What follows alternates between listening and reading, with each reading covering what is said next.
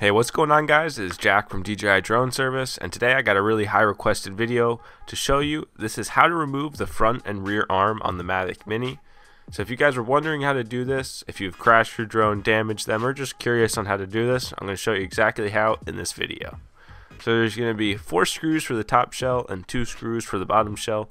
You're going to want to remove both of those. And if you want to know exactly how to do that, I'll have a video showing you guys how to do that in the description below. So the first step is just to get that top shell removed, and then we're going to begin to take out the 2 screws holding in the arm bracket, and this is for the front arm. So these are 2 Phillips head screws. You can go ahead and remove both of those, and once you have them removed, I'm going to show you a trick on how to get underneath the arm bracket and actually pry it out of the frame. So once you have the screws out, go ahead and flip the drone over, and you'll see right where the arm bracket is a tiny little silver dot.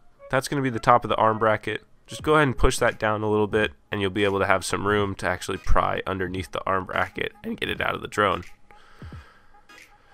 So keep in mind, this will need to be reset just like any other Mavic 2, Mavic Air, or Mavic Pro arm bracket, and I'll show you exactly how to do that. If you guys want a whole video on how to exactly do that, I'll have a link for that in the description below as well. So once you have the arm bracket out, let's begin to remove this antenna wire connected to the front arm. Go ahead and get that heatsink off of there, and then you'll expose the 2 connectors on the main board. Once you have the wire you need removed, go ahead and fish it through the frame. There's a little bit of a channel created on the frame for this wire, and it is actually quite tight to get the wire through there, so take your time and make sure it is completely flush to the frame so you don't break anything off of it. As you can see, I had to get right over the drone and take my time so I didn't break anything. Alright, so now we're on the last step of this front arm. Go ahead and desolder these motor wires and then just break the glue off that is holding them to the frame. The glue that's holding them to the frame is actually extremely strong. You can't just break it off with your fingers. You're going to need to grab some tweezers or something a little bit stronger. I'm using hemostats in this video, and the hemostats actually got a really good grip on there, which made it a lot easier to break off. So now that you have all that removed, we can go ahead and actually take that arm out of the drone. So let's move on to the rear arm. The rear arm's a little bit simpler. There's only 2 screws locking it to the frame, one on the top of the arm and one on the bottom.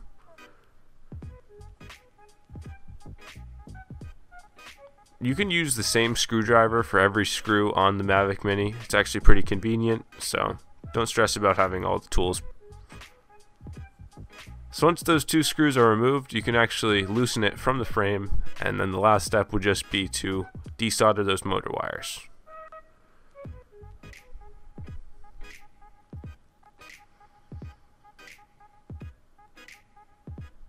So if you guys aren't comfortable soldering, or just not comfortable in general taking apart your drone, because it can be pretty overwhelming, feel free to send it into DJI Drone Service. Let the experts handle it.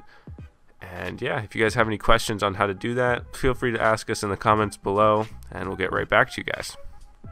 So this is a step I really recommend everyone start doing if you're not, and this is just cleaning the solder off the pads and adding fresh solder. What this is going to do is just ensure a solid connection and make sure there's fresh flux on the pads so you have an easy time resoldering the wires. So now that fresh solder is on there, we're going to begin to install our new arms that are working properly. So slide those wires through the rear arm bracket, and this is pretty simple. Just make sure the wires don't get hung up on any of the frame, and as long as they don't get hung up, it's going to be a pretty simple time. Just make sure you put the arm back in the direction you took it out. So if you took the arm out in the open position, put the arm back in the open position, or vice versa. If it was closed, just put it back in the closed position. So once the arm is seated into the frame, go ahead and grab those screws and make sure this guy doesn't fall out on you.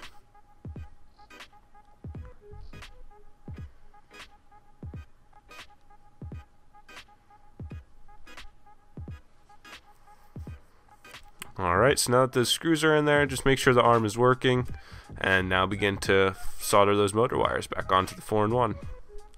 So as you can see here, I actually ended up bridging those 2 little pads, but if you know what you're doing, you can just clean it up and you'll have no problems. Alright, so here's the hole for the front motor. So go ahead and slide those wires through that hole, and then I'll show you where to put this UFL connector for the antenna. Alright, so we're going to grab this arm bracket now and we're going to reset it. So grab it with some forceps, tweezers, pliers, whatever, and then stick your tweezers in the 2 holes of the arm bracket and rotate it. It'll be very stiff when you start to rotate it, and when you get it in the sweet spot, it'll actually loosen up and become kind of easy, and that's going to be where you want the arm bracket to be. So once you have it in that position, go ahead and line it up with the frame and the arm and fully seat it down in the frame. Make sure it's working and you're good to go. Again, if you guys want an actual video on just resetting that arm bracket, that'll be linked in the description below. It's the same for all drones: Mavic Pro, Mavic 2, Mavic Air, and the Mavic Mini. So go ahead and get those Phillips screws back into the arm bracket so it's held in place. And now let's route this UFL/antenna wire. So if you guys can see there's that tiny little channel on the side of the frame, and that's where the UFL needs to be slid through. So ensure that the UFL is completely flush to the frame before you do this, or else it'll get stuck in there. So that's why I had to pull it off out of the view, just to make sure it was completely flush. Pull it on through the frame there and get it reconnected, and we are on our way to being done here. So let's solder these motor wires back to the 4-in-1, and we are almost done. We're on the last step. We just gotta put the top shell and the bottom shell on from here, and we'll be good to go, guys. So if these videos are helping you guys with the Mavic Mini and just in general just knowing about the drone, let me know in the comment section down below. Really appreciate all the support on the last video we did. But yeah, we're wrapping this one up. So we're putting the screws in for the bottom shell, and now we're gonna go ahead and slap this top shell on here.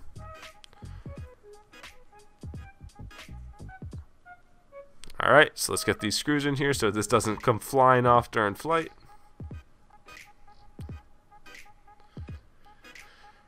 And let's put a battery in here and see if they are working. So the ESC booted up just fine, all the motors ticked, and there we go. Got them spooling up.